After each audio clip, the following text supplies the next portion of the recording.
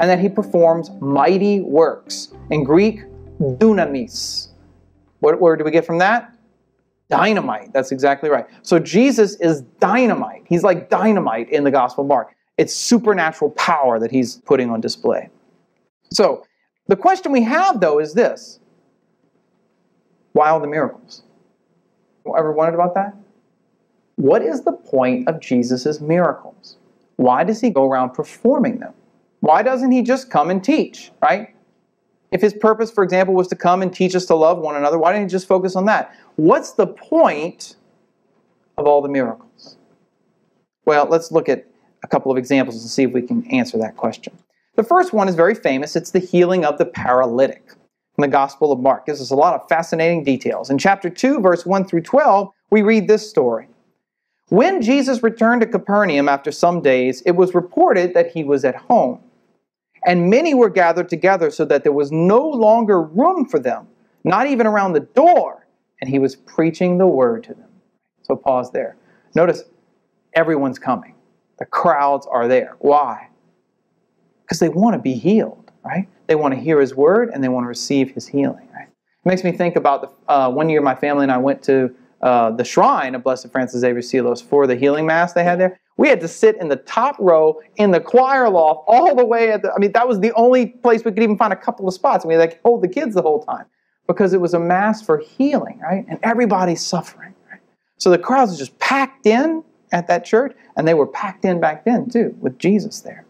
So they came bringing to him a paralytic, a man who was paralyzed, carried by 4 men.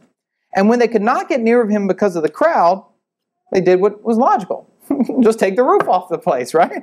So they removed the roof above him, and when they had made an opening, they let down the pallet on which the paralytic lay. So this man is desperate. His friends are desperate to get him help. And when Jesus saw their faith, he said to the paralytic, "My son, your sins are forgiven you." My son, your sins are forgiven. Now, stop there for a second. I don't know about you, but if I was the paralytic, this is what I'd be thinking. Thanks a lot, but that's not exactly what I came for, right?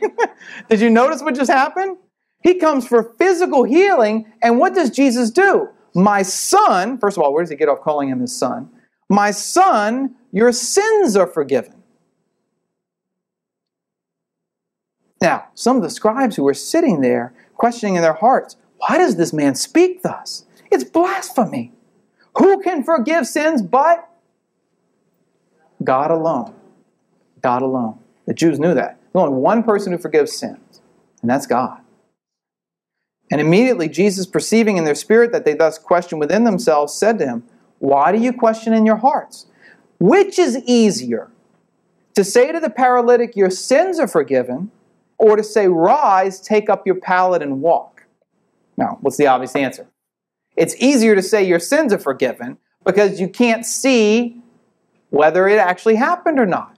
You can't see the miracle of the forgiveness of sins, right? There's no rash that you get when you're in mortal sin, the mortal sin rash, and it goes away once your sins are forgiven, okay? It's an invisible reality. So he says, what's easier? To say your sins are forgiven or to say, "Rise, get up and walk"? But I say to you, that you may know that the Son of Man has authority on earth to forgive sins. He said to the paralytic, "I say to you, rise, take up your pallet, and go home." And he rose, and immediately took up his pallet and went out before them all, so that they were all amazed and glorified God, saying, "We never saw anything like this." Mark chapter 2, verse 1 through 12. All right. This miracle is really important because it shows us something very important about the miracles. Jesus doesn't just perform miracles to show off, right? He's not coming to say, "Hey, look what I can do. I can make the paralyzed walk." He's come into this world to perform a greater miracle. And that miracle is the deliverance of the human race from bondage to sin. From bondage to sin. Because at the end of the day, suffering and death in this world are ultimately the result of sin. The original sin, right? That's what he's really about. And so he's teaching them through his miracles what he's really come to do. But in order to get us hard-hearted humans to believe he has the power to deliver us from sin, he's got to show us that he's also got the power to deliver us from suffering and even death itself. Does that make sense? Right? So in other words, he performs the visible healing to prove that he can do the invisible healing, right? He heals the paralysis of the body to show that he has the power to heal the paralysis of the soul. And that's really what sin is, right? It paralyzes you. It makes you incapable of moving, right? It gets you stuck. You're in bondage to it, such that you can't get free any more than this paralyzed guy could make himself walk. You got to have a Savior. You got to have a Redeemer. You got to have somebody who's got more power than you to set you free and make you able to walk again. To say to you what? Rise, right? Get up. Walk with God.